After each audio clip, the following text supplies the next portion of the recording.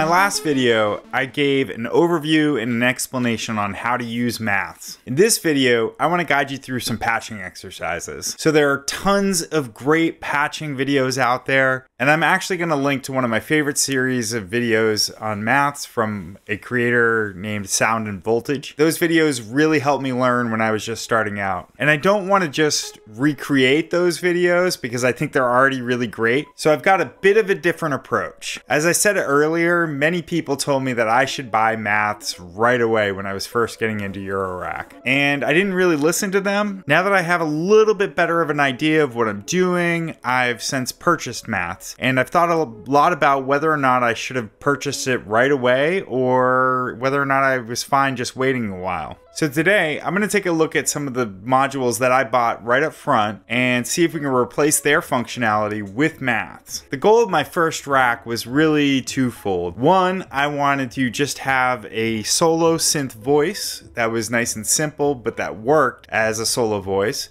And two, I was really curious in making random generative sequences. So today I'm going to take a look at some of the modules that I originally bought and see if we can replace their functionality with maths. I'm also going to show you how to set up a random generative sequence that makes use of tons of the functions within maths, and show you how I used maths to solve a few issues that I was running into. In the end, with those two exercises, you'll see a lot of what maths can do. At the end of the video, I'll talk a little bit about whether or not I think maths is a great module for buying when you're first getting into Eurorack, and whether or not I should have bought it right away. Down the road, I might make another video with more creative patches for maths, because there's definitely a lot of use that you can get out of this creatively. But I just think that there's so much information that I want to cover today that getting into all the different creative uses would just make the video really muddy. But that's okay, because I like making videos, and that just gives me an opportunity to make more videos. All right, let's jump in and take a look.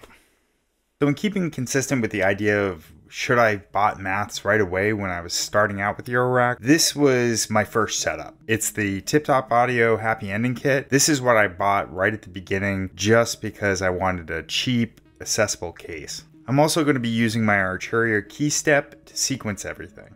And just to have a little fun, I'm going to play around with some cool camera editing tricks, and I've been wanting to try for a while, so I think this is a great opportunity. So let's hook up some basic modules. There, now wasn't that cool? Anyway, so two of the first modules that I bought were the dual ADSR and the quad VCA. I knew I needed an envelope and some sort of VCA. I bought the double ADSR because I thought I would use two at some point, and this is just a basic VCO. My first VCO was Platts, but I think that the Dofer basic VCO is a great VCO to start with if you're just getting into Eurorack, so that's what I'm going to use today. So let's hook up this basic synth voice. So on my key step, I've got the pitch coming out with the red cable and the gate coming out with the yellow cable. I'm going to put the pitch in the volts per octave. I'm going to put the gate into the gate of the ADSR. Gate out into the CV of the VCA. And we'll go with the pulse wave in of the VCA. And then out of the VCA into my mixer. And this is what my synth sounds like.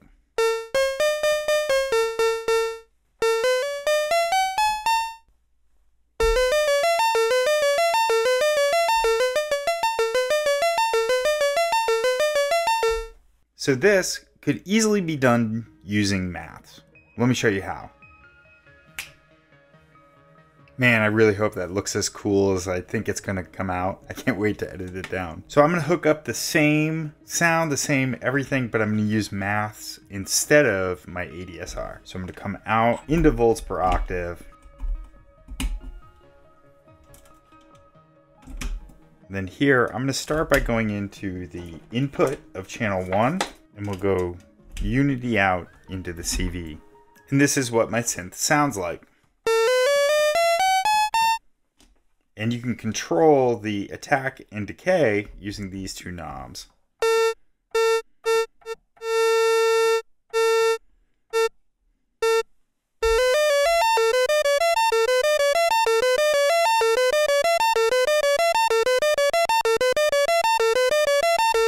The difference between the signal input and the trigger input is really the sustain phase. So if I'm playing on a keyboard, and I hold down a note, if I'm going through signal input, it'll sustain. And as soon as I release it, the decay stage starts. If I go into trigger, there's no sustain phase. The difference between the unity out and channel 1 output is simply whether or not you want to use this attenuator. Going into channel 1,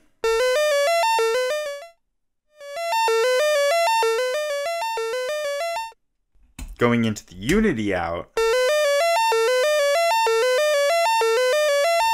the attenuator doesn't do anything. Let's look at some more examples. So let's go back to our other synth. I'm going to try a new trick here. And we're right back to our original synth voice with one difference. I've added a quad LFO. So this was also one of the first modules I bought. I bought it because of course I wanted a modulation source. So let's hook our synth voice back up and let's put in some modulation. Let's go out of this LFO and into pulse width.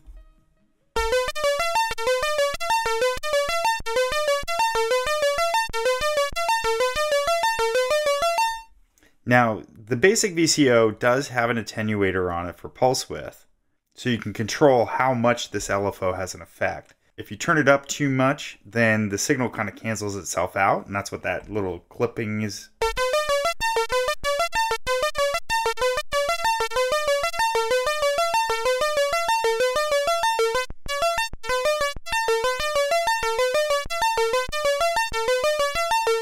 So if I didn't have this attenuator, then I would also need to buy that. So here is the dual attenuator that I bought when I first started. Let's use that instead of this one to control our modulation.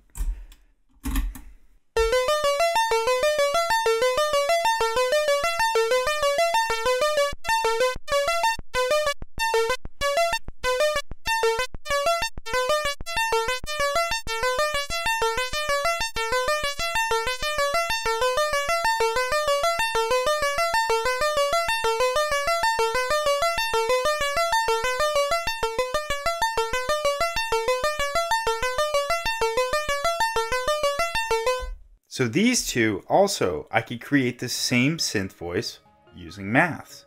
Let's check it out. So here we are again with the same voice with maths,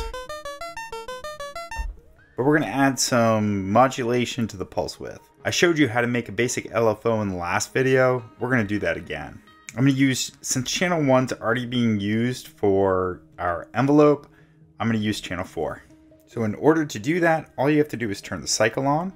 We can use our attack and decay knobs to control the LFO, and you can use this LED as a kind of guide as to what's happening with it. And then I'm going to come out of channel 4 and into my pulse width modulation.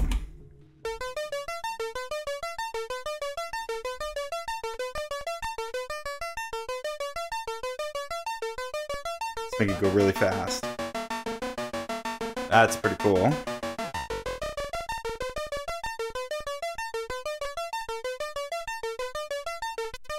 Now notice, if I turn it all the way up, it starts to clip, so we can use this attenuator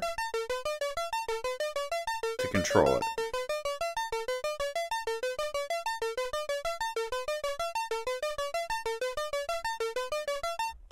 Now what we could also do is come out of the sum input. Because since our gate's plugged into channel 1 here as opposed to unity, so that takes this signal out of the sum. So now it's just the sum of channel 2, channel 3, and channel 4. And this means that we could get that LFO to go into the negative range as well.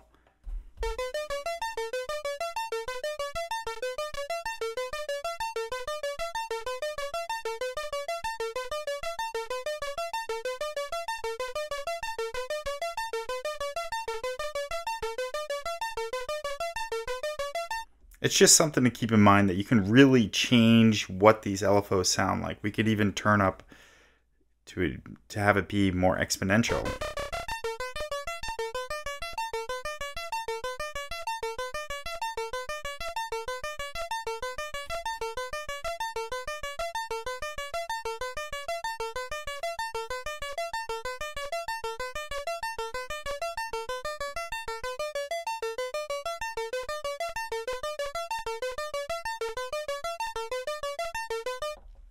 It just gives us a tremendous amount of control. So since we're here, I'm going to show you something that I couldn't do with just the LFOs and the ADSR from before. This input right here turns the cycle on and off. So if I were to come out of, say, the end of cycle and have that turning on and off our envelope gate, you can add some cool effects.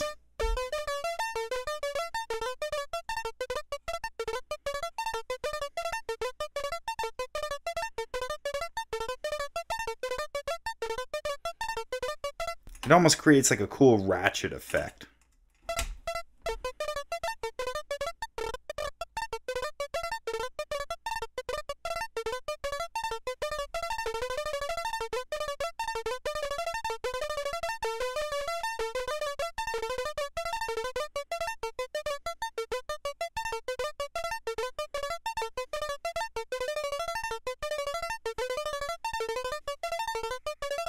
And since the end of cycle is pretty much just that the voltage is high during the attack stage, that's going to control when this is on. If you wanted to have more space in between the bursts of ratchets, then you would make sure to have their fall be a longer time. And likewise, if you wanted them to go in constantly, you would turn it all the way down.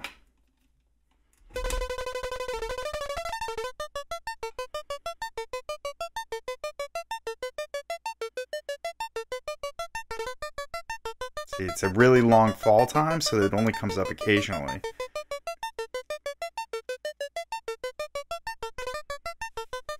Let's make it a little bit quicker.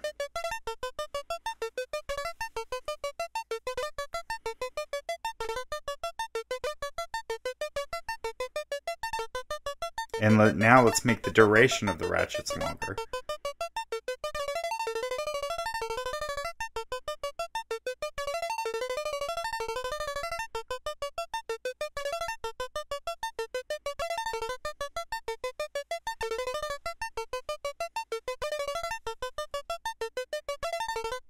Pretty cool stuff. Let's take a look at another example. One of the things that really interested me about eurorack was making random sequences. So after I got my first few modules, the next ones that I got were things like random noise and a quantizer, because I wanted to make some just completely random sequences based on sampling noise. So let's hook some of those up. All right. Let's make a generative sequence using maths. So I was having the hardest time just figuring out how to get a good randomized sequence using these modules. I thought it would be super easy, just get some random voltage, plug it into a quantizer, into the VCO, and I'm good to go. But let me show you the problem that I ran into. I'm going to use the Mordax data to illustrate it. I thought I could just take the random output, go into the CVN, and then plug that into my volts per octave. Let's set up the same envelope we had before. So the biggest issue here is that you need a clock. That's easy enough to solve. I could have used my key step or another sequencer or maybe another clock module. But let's use maths. So I can turn on my LFO and use my end of cycle to trigger the envelope.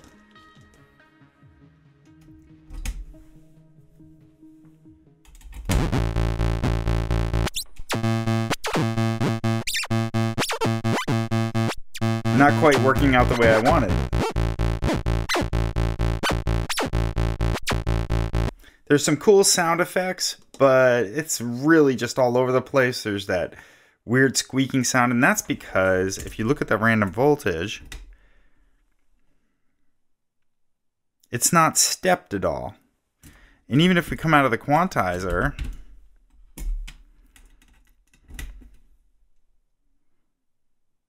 it's still not stepped.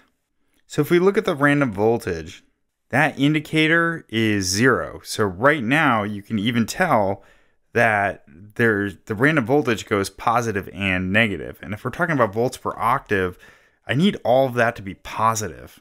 Also, to get it stepped, I'm going to need to put in a trigger into my quantizer. So let's plug this back into the CV, and I'm going to mult this using a stackable cable. So now I can split the clock in a couple different directions. Let's send one to the quantizer. And now you notice that it plateaus, so there are steps, but we still have a problem because notice how it's bottoming out. Let's listen to what that sounds like. So I'm going to take continue this chain into the volts per octave.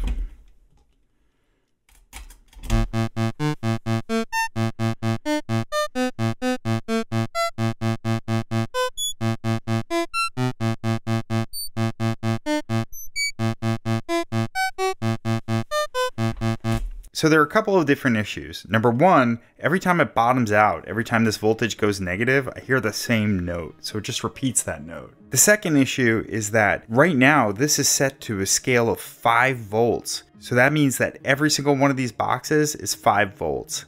And if we're talking about volts per octave, that's 5 octaves. That's just huge. So I've got to do a couple of things. Number one, I've got to offset the voltage so that all of it's in the positive range, or at least most of it. The next thing I got to do is squash it and attenuate it so that way everything stays within whatever range I want. I'm going to aim for like 1 volt, maybe 2 volts, so that way all the notes stay within 1 or 2 octaves. And that's what I'm going to use maths for. Okay, so the first thing I'm going to have to do is send this in here. Okay, so this is a little bit confusing, but I'm coming out of the CV and into channel 3 of maths. That's going back into the Mordax data just so we can visualize it. And then this is coming out into volts per octave. So because we're in number 3, that's going to be used to control how many octaves it goes through. Channel 2 is going to control the offset of whether or not it's all positive or negative or where in that range we want. So the first thing I'm going to do is change this scale from 5 volts to 1 volt. Now another interesting thing, because I'm coming out of the sum input, notice channel 4 impacts that. So if I plug in a dud patch, and we're going to use it to modulate something anyway, that takes it out of the equation. So now we're only talking about channel 2 and 3 coming out of the sum. So we're at 1 volt per octave. So each of the squares is 1 volt. So let's raise it up into the positive range. I changed my mind. I'm going to attenuate and control the voltage before I put it in the quantizer. So now I'm going random voltage to channel 3, coming out of the sum of maths and into the quantizer, and having the quantizer go into the Mordax. Let's apply the offset. So now we're in the positive range, and then you don't have to do it much.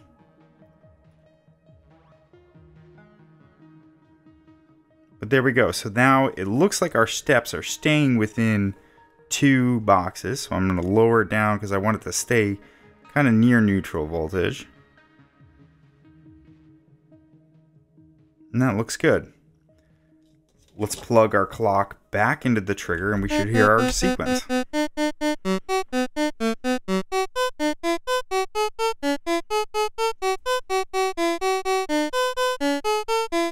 going to plug this back into the modulation source.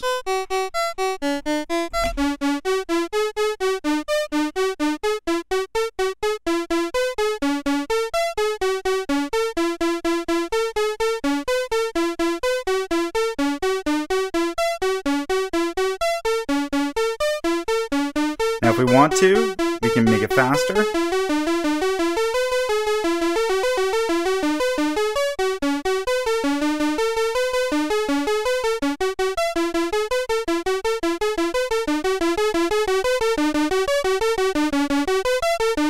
And if we want a greater octave range,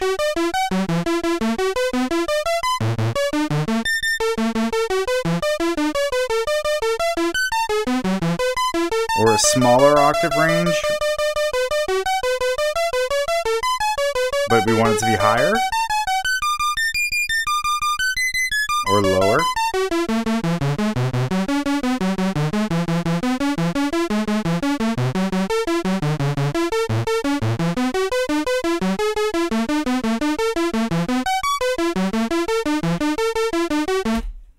And that's how you can make a generative sequence using maths. And if you really think about it, we used maths in this one patch. We used it for an envelope. We used it for a clock. We used it for an LFO to modulate something. We used it as an offset. We also used it as an attenuator. So that's 1, 2, 3, 4, 5 functions that we used coming out of maths to do this. That would have meant that if I didn't have maths, I would have needed 5 other modules just to get this simple patch. So should I have bought maths in the beginning? Maybe. For me, the Mordax data is what really helped make the maths click. And I don't know if I would have been able to afford buying that along with maths right up front. I also think that I probably would have had a lot of frustration had I just bought maths without the Mordax data. Buying the simple Dofer products right at the beginning, I think for me was really helpful in just figuring out how modular worked together and the basics of modular synthesis. So even though I have maths now, I'm still going to make good use out of those Dofer modules, so it's not like it's wasted money. In the end, I guess I'd say that I think holding off on maths if you're a beginner is okay. There got to a point where I could identify a problem and then think about how I'm going to solve that problem. What I was talking about with the generative sequence is a good example of that. Once I got to that point, I think that's when maths really made sense for it to be in my rack. Before that, it could have just been sort of confusing and trial and error kind of stuff. But if you're jumping into Eurorack with a problem-solving mindset and enjoy puzzles and finding creative ways of getting from point A to point B, maths could be for you. In the end, honestly, I don't think there's a right or wrong answer. You gotta just jump in. So I hope you enjoyed this video and that you got something out of it. Let me know what you think in the comments section. I'm gonna be posting more videos on patching with maths and other modules, so make sure you subscribe. And I'll see you next time.